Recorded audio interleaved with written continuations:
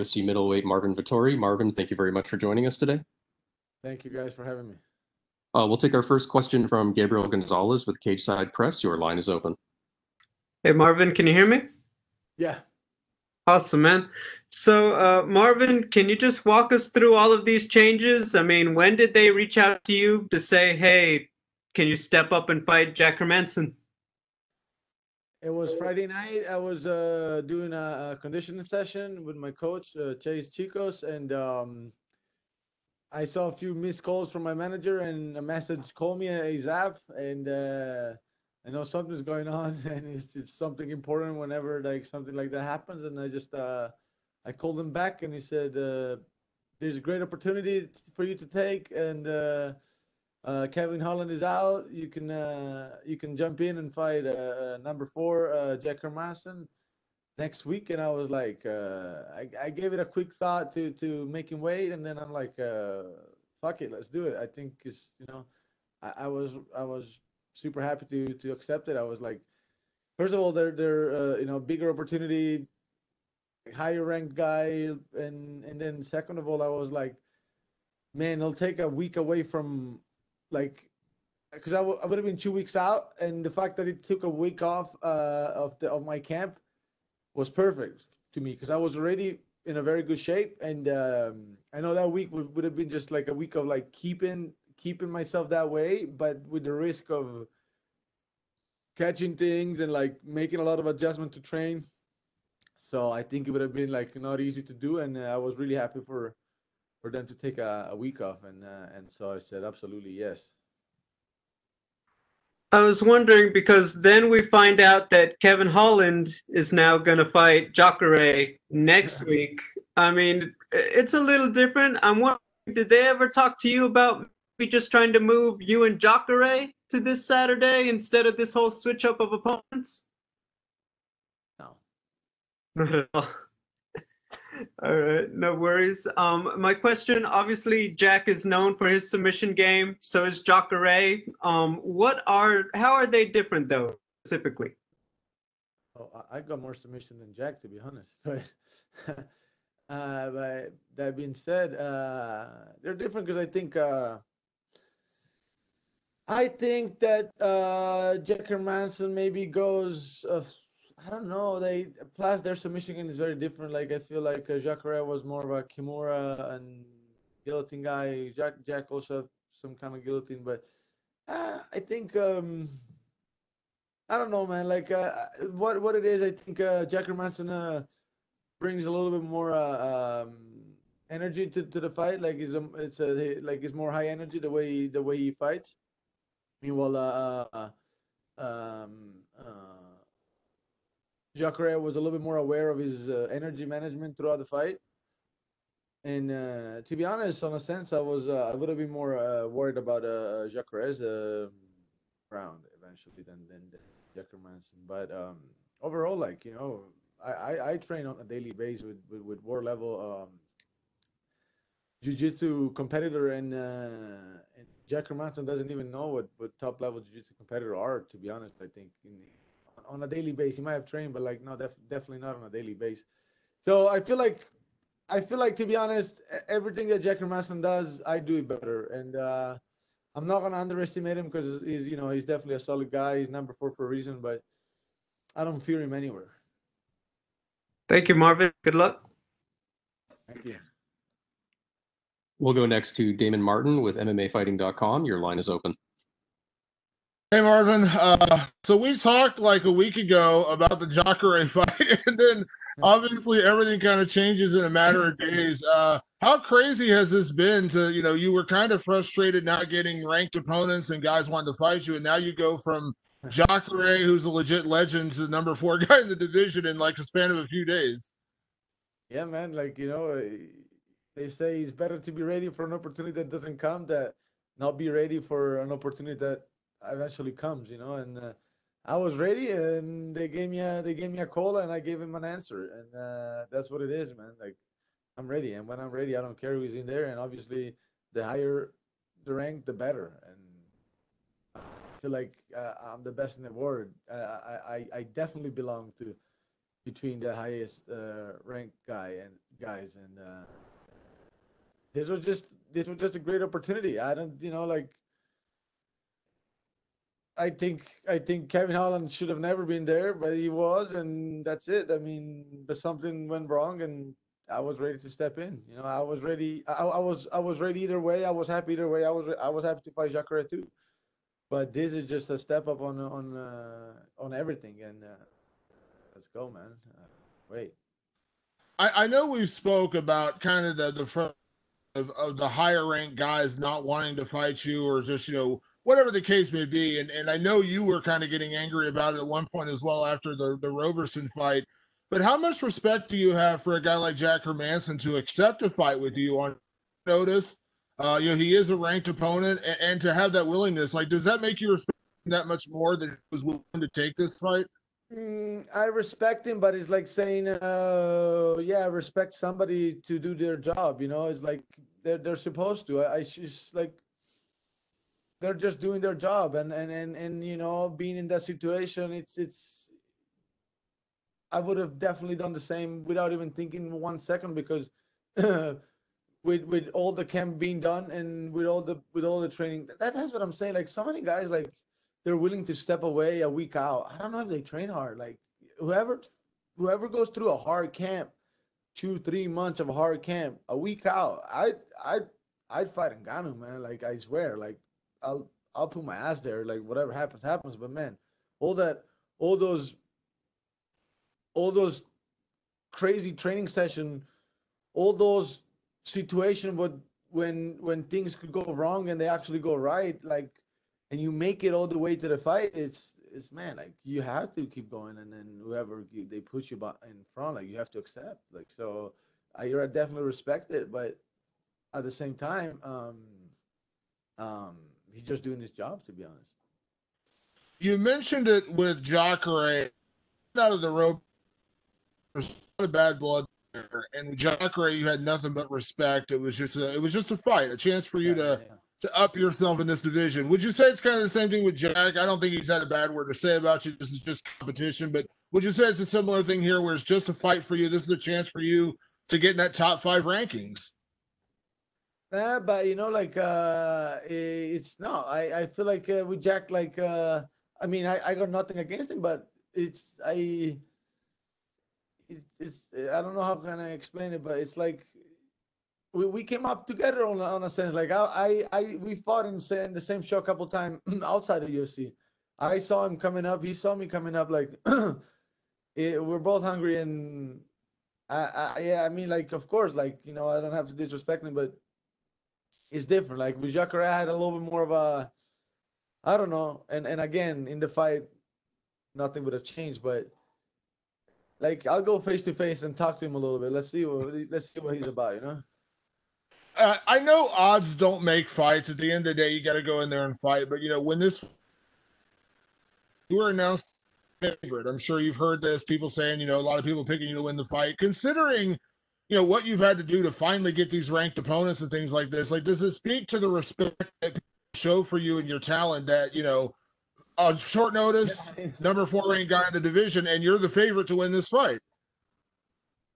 I mean, I think it's there to see, but I feel like the general public don't know, because they love watching numbers. They love, like, hypes and stuff and this and that. But, like, I think it's there to see, But at the end of the day, like you said, they'll make fights. So I'll have to prove it. I'll have to go out there and, like, raise to the occasion and just do my job at 100%.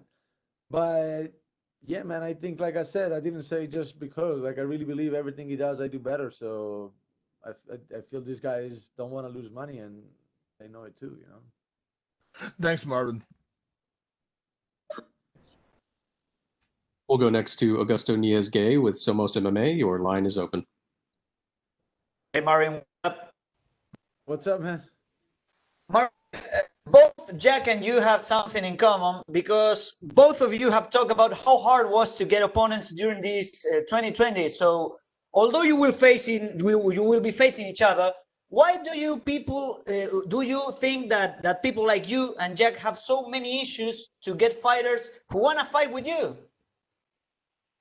I don't know about Jack. I know about myself. I think a lot of times it comes down to to this let's call it like risk reward ratio on whatever fight you go into. And I think the risk was way higher than the reward. In my case, people see I'm hungry. People see they're not gonna get like a guy that like one two like couple fights he's really ready, one fight is so ready, and one doesn't even train for it. Like I always put everything into every camp, and I always show up 100%. I'm always hungry to win, and I don't think people like that. I don't like it. I mean, the risk is too high. I understand. And Marvin, did you have to make too many changes on your game plan for this fight against Jack? No, not really, man. They're both orthodox. They fight a little bit different, but like the way I train, we train to make adjustments. We also train to make adjustments. Obviously, like good fighter is able to make adjustments, and even in the fight. So it's just they're both orthodox, both mainly grappler actually, and little changes here and there, but like really little. Like the moment I'm ready for anybody. Well, what do you think will happen if you get the win on Saturday? Where should you appear on the middleweight rankings on Monday morning or Tuesday morning? Well, I'm really focused on Saturday. I don't think about the after too much, but I should definitely be on the top five. And every time they talk about title contention, my name will be mentioned. I'm sure about that. So that's where I will be, and the rest will play out itself. And do you think that UFC will make you face someone else for the number one contender spot in case you win, or you should be the next title challenger? We'll see. We'll see. We'll see. We'll see. The me and Stylebender will definitely have to meet again, and that I think is definitely the fight to make. We had such a close fight first time. I think I won. He thinks he won. Either way, he has to run. He has to be run back, and that's that's fact, and that will happen. So we'll see if this is gonna happen right away. Great. If I have to put somebody else on my record, that's fine too. I'm a man of my word. Like if this situation, like I've been calling out people and telling them that sometimes we have to fight, even if the fight is not the one that we've been like after a while the fight that we've been wanting forever is not coming up, and I'll do the same. Like if they tell me that I have to be out, like if they make me wait forever to get the title shot or something, I'm definitely gonna get another fight in between. Okay, and talking about that, I want your opinion as a middleweight. What do you think about the possibility of Adesanya going up to the light heavyweight division to challenge Jan Blachowicz? It's bullshit. I think it's kind of bullshit. I think I think this guy just thinks it's too much. Like he just thinks like I don't know. He can do whatever he wants. In reality, like to me, he still didn't prove much. He's like his last fight, yeah, was good, but it was mainly like I feel like Costa beat himself. He beat his own self going into that fight.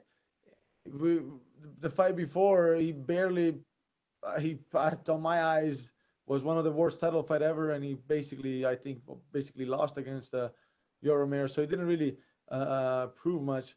But the media, they're all over him, and the main thing, to be honest, I think there's not much of a great, hungry opposition in the top five at the moment. We got Robert Whittaker just coming out a win with Jared Cannonier, saying that yeah, he's interested but really not, and he's just worried about like he's just looking forward to just enjoy Christmas, which is totally understandable. But man, he was like what, October, November, like yeah, of course, like you can enjoy, but at the same time, man, if you're really about getting the title back, you should be hungry for it. And so that I think like like number one contender is not that hungry anymore, and opposition like strong real hungry opposition is not there. And after Saturday, there will be. So he better stay and not play around, going around like heavyweight this and that, yeah, well, not gonna go into that, but like or stay and face me. Okay. Thank you very much, and good luck on Saturday. Thank you. We'll go next to Omar Mert with S Sport. Your line is open. Marvin, Yep. do you think this win, if you win, this win will be enough for you to rematch with Adesanya, or you have to win another one? I just said that, buddy. I just And about it. and if you can't get Adesanya, let's say, who is the best matchup for you? Costa or Cannonier or Whittaker? I like no, I think Costa is a very good matchup for me. But yeah, either of them, it's good. I like all of them. Okay, thank you. Good luck on Saturday. We'll go next to Jordan Ellis with Low Kick MMA. Your line is open. Marvin, I'm just curious, as when Darren Till initially pulled out, was this fight ever an option? Did it ever come up that you might be able to fill in them rather than them go to Kevin Holland, who's outside the rankings? No, right away they didn't. Right away they didn't. No. And in terms of you and your team, to fight Jack Hermansson, so I had a fight. so was you dead set on doing that fight when you seen them going outside the rankings to get Kevin Holland? Was you not kind of telling your team that I would love this opportunity? I was just like, man, how like people are on Kevin Holland, and I'm like, these guys shouldn't be there. But I was like, yeah, well, I really object, And as a because if Kevin Holland gets ranked that high, it's just a shit show. Like, why would I kind of laughed, but I was like, I gotta give him that he's active, that he keeps fighting and whatever, man. Like, these times are a little bit weird, but it was a little bit funny to me. But I was not angry. I was not like upset about it because I had a fight. I was happy about fighting Jack Hermansson, man. Yeah, and as a guy who's been kind of chomping at the bit to get these big fights for quite a while now, what did you make of it when Hermansson's coming out and saying, 5 ranked guys have turned me down, and then he has to go outside the rankings to get anyone to step up and face him? Wait, what? What did you make of Hermansson saying 5 ranked middleweights turned him down before Holland had to step up? I don't know about it. I haven't read about it. This shit happens, man. This shit happens all the time. Like it happens. I don't know why. Like it happens. Like either time. Like nowadays, some people are just like I called them before on a tweet. They're campers. I don't know. They set their head on one guy that I think they match up perfectly with.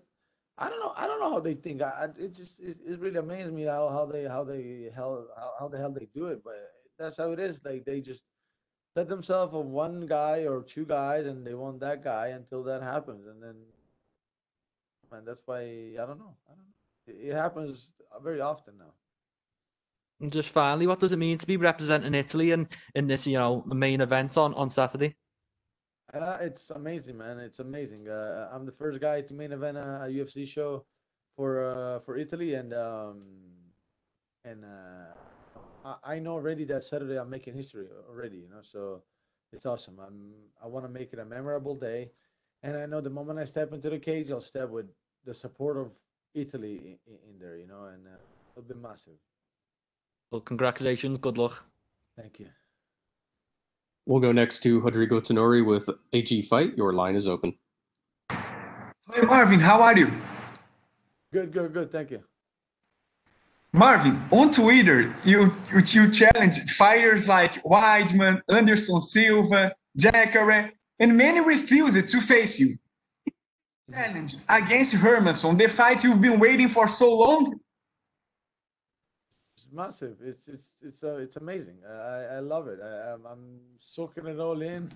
It's massive, man. It's massive. And I said it. It's all these years. 12 years of tears, sweat, and blood. It all comes to opportunities like this, and you better be sure that I'm gonna show up on Saturday. So I'm ready for war, and I expect none of the less. You gave to Adesanya a very tough fight, and both have evolved a lot. And now, what's your prediction if you face him again? I think I'll beat him. I think I'll overwhelm him. Like these guys goes in and they underestimate him somehow, or they get over their head to go in overconfident. Adesanya's solid. You have to pressure him in the right way, and I learned so much. I watched that fight not too long ago, and I realized that at that time I didn't know so much compared to what he knew, especially on the stand-up, and I still did so well just by instinct. And now that I see everything that he's doing, and I've been studying him for a long time now, it's gonna be a whole different game. Now I feel like even on the stand-up, the like our knowledge on the stand-up, it's at least like how do you call it? We both know the same. We I know what the things that he's gonna try to do, and I don't know if he's gonna know what I'm trying to do, but I definitely can see whatever he's trying to do, and plus I have a massive advantage in the grappling, and I think it's gonna be a completely different fight. Yes. My last question for you, Marvin. Recently, you said that you want to be the first Italian champion in UFC history. When do you expect to fight for the belt, and after how many fights? Wait, what? Sorry. Recently, you said that you want to be the first Italian champion in UFC history. When do you expect to fight for the middleweight belt? After how many fights? Like I said, my focus is on Saturday now, but 2021 is the year, man. 2021 is the year. So either way, whatever happens, I'll get to the goal. I'll get to be the UFC champion in 2021. Thank you, Marvin. Good luck on Saturday, man. Thank you very much. We'll go next to Jay Anderson with Cage Side Press. Your line is open. Hey, thanks very much. Marvin, welcome back. Just a couple of quick ones for you. You talked about it a little earlier. You and Jack came up on the regional scene, and you had that rivalry with Robertson. Do you fight better with a rivalry, with a little bit of a chip on your shoulder, with some fire under you? I like it, but there's fire on this one. There's a chip on my shoulder on this one, and like being the main event is that extra pressure. So there are like how can I say, like there is a lot going on for this fight too. So it's like like it's not that I have to. It's not that I need necessarily like like that kind of, like, I wouldn't call it beef, but like that extra animosity, but I haven't even seen him yet. I want to see him and look at him in the eyes. I want to see him, but I haven't even seen him since I've been here. So, but there is definitely a lot going on. So it's not that I necessarily need like that kind of like animosity. All right, and a guy you maybe do have a little animosity about that you spoke about as well, Israel Adesanya. Is there a worry from your part that he's going to hold up the division by going to light heavyweight? I'm tired of talking about Israel Adesanya, man. I'm just talk about me fighting Jack Hermansson on Saturday. I'm gonna, that's the focus right now. All right, man. Fair enough. I wish you the best of luck. Thank you. Thank you very much, Marvin. You're all set. Awesome.